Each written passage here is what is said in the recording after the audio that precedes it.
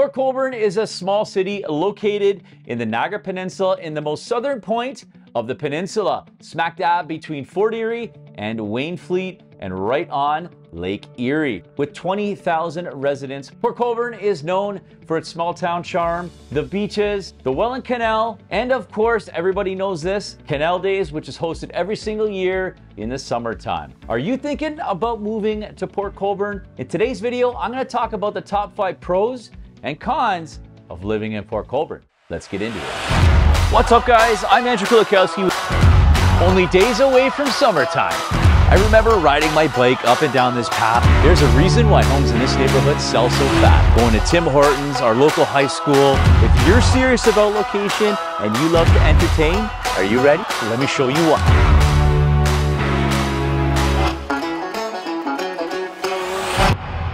If this is your first time on my channel and you want to know everything about what it's like living in Niagara, from work, play, eating, buying and selling real estate, and literally everything else in between, then make sure you do one thing and hit like, subscribe, and tap that notification button so you'll be notified every time I post up videos just like this one. What's up, guys? I'm Andrew Kulikowski. I'm a local real estate agent with eXp Realty and born and raised, you guessed it, right here in beautiful Niagara region. Now, I help hundreds of people year over year buy and sell real estate here, and I absolutely love it. So if that person's you and you're thinking about relocating here, or maybe you're a local resident and you're thinking about buying or selling, whether it be tomorrow or in 2 years, make sure you reach out. You're always welcome to call, text, email, DM, schedule a Zoom call, but I'd love to hear from you, and I've got your back when you're making that move to Niagara. So as previously mentioned, guys, in today's video, we're talking about the top 5 pros and cons of living in Port Colborne. It's really hard to find anything negative or any cons about living in Port Colborne if you're going online. So to begin, we're gonna talk about the top 5 cons first, and then we're gonna get into the top pros. And the number 1 con is that there is limited job opportunity. Naturally, Port Colborne, it's a small city. Jobs are not as robust as they are in bigger urban centers. Now, Port Colborne's economy is based primarily on industrial manufacturing, steel and chemical manufacturing, transportation, logistics, and a heavy presence in the marine industry.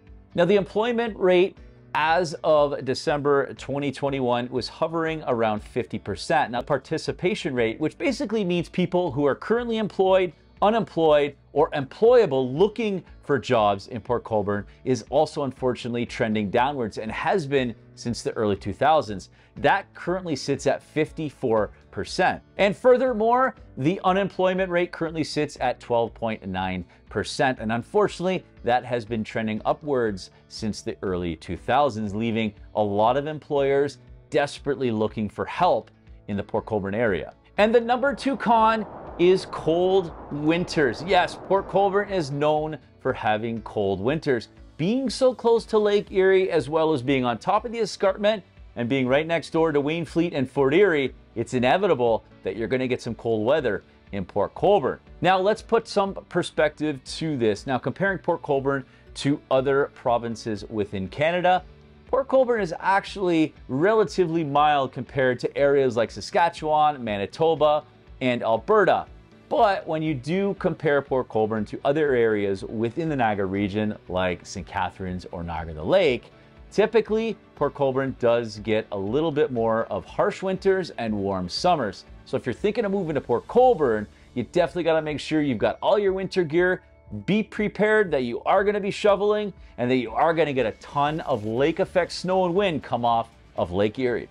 And the number 3 con, now, this one could be a complete hybrid. You may like this or you may not like this. Now, this is pretty obvious. Port Colborne's a small city.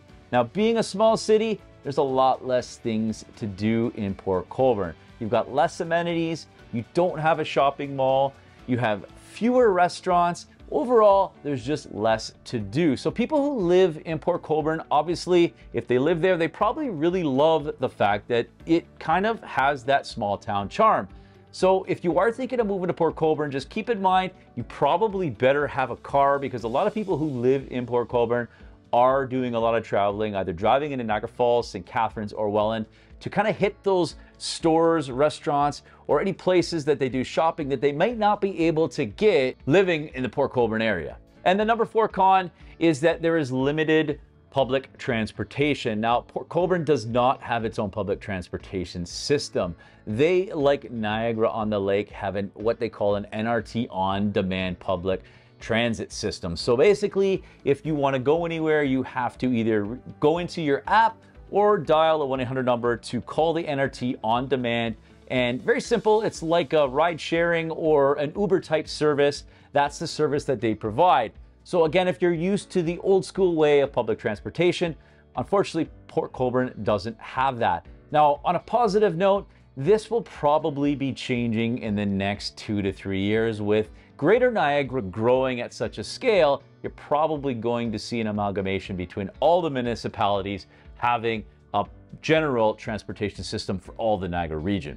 And the number 5 con is the lack of condo living. Now, Port Colborne has a newer side and Port Colborne has an older side, but they're not really known for having a lot of townhomes or mid-rise condo developments. Now, the good news is that is slowly changing. There is a brand new condo development that is being built as we speak in the downtown core, built by a reputable local builder, Rankin Construction. Now, that building is a 7-story building with 72 units. It's going to be really awesome. You've got views of Welland Canal as well as Lake Erie. Now, in my opinion, there's just not a lot of that. With the median age of 50 plus, in my opinion, I feel that there should be a really good appetite for that type of lifestyle or condo living. Now, if I had to guess, there are probably going to be more condos being built in Port Colborne, because the last thing that I heard is that building's already sold out.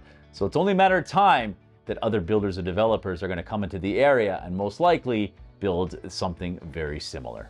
And here we are, we're going to talk about the 5 pros of living in Port Colborne. Now, I can tell you that this list was way easier to come up with and really hard to choose the top 5. But the first one, in no particular order, that I want to talk about is Port Colborne has a very strong sense of community. This is blatantly obvious when you go into Port Colborne, or if you are visiting there. The first thing you are guaranteed to notice is that everybody's super friendly. Everybody waves at you. People let you go when you're at a stop sign. They open the door for you at restaurants and stores. It is just a really, really nice place with a lot of friendly people. So many residents have taken so much pride in being from Port Colborne. And the number 2 pro is your proximity to water. Port Colborne doesn't get any better. You are literally right on the shores of Lake Erie. So obviously, if you are a boater or you're interested in getting a cottage, or you like to camp, you like to water ski, or any type of water sports, if you're a fisherman, it doesn't get any better than living in Port Colborne. The access to the water is so great.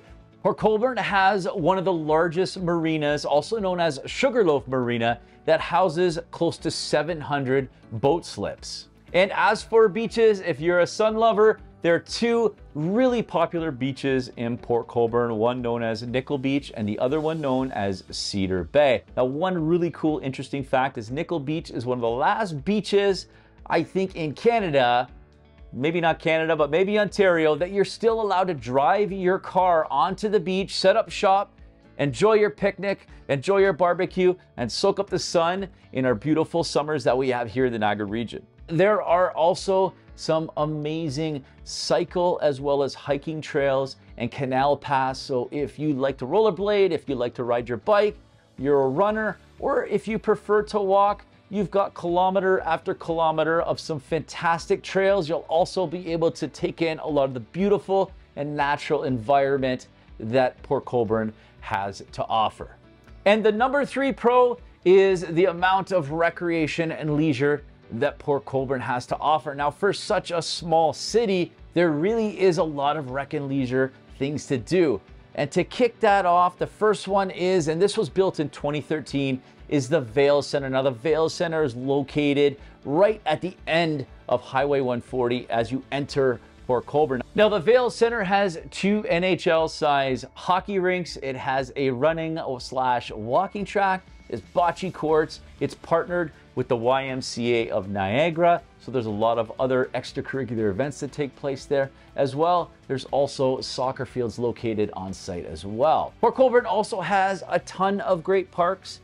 If you're a golfer, you're in luck because Port Colborne has 2 golf courses located within the city limits, one being Port Colborne Golf and Country Club as well as Whiskey Run. Both amazing courses and not far from other courses just outside of the city. And the most popular event that literally everybody knows about is Canal Days. That is hosted by Port Colborne. That is their most popular event that they host for 4 days over the weekend every summer. Canal Days has a ton of various things that happen throughout the city, from concerts to art events. There's different food vendors. There's a bunch of different things. People absolutely love Canal Days. I highly recommend, if you live there or not, you definitely got to come visit Port Colborne during Canal Days. And lastly, if you're a race fan, you're in luck because Port Colborne also has a racetrack known as the Humberstone Speedway. And the number 4 pro of living in Port Colborne is affordable real estate. The cost of living in Port Colborne is generally lower than other provinces within Canada. And as per areavibes.com, they rate it 20% lower than any other province and 11% lower than the national average. Now, the average house price in Port Colborne currently sits at $513,000, and its neighboring city, Fort Erie, is currently sitting at $523,000, and Welland at $510,000. And the number 5 pro is Port Colborne has a high quality of life, a low crime rate, a lot of great schools, tons of amenities, rec and leisure, and overall, it really is just a fantastic sense of community.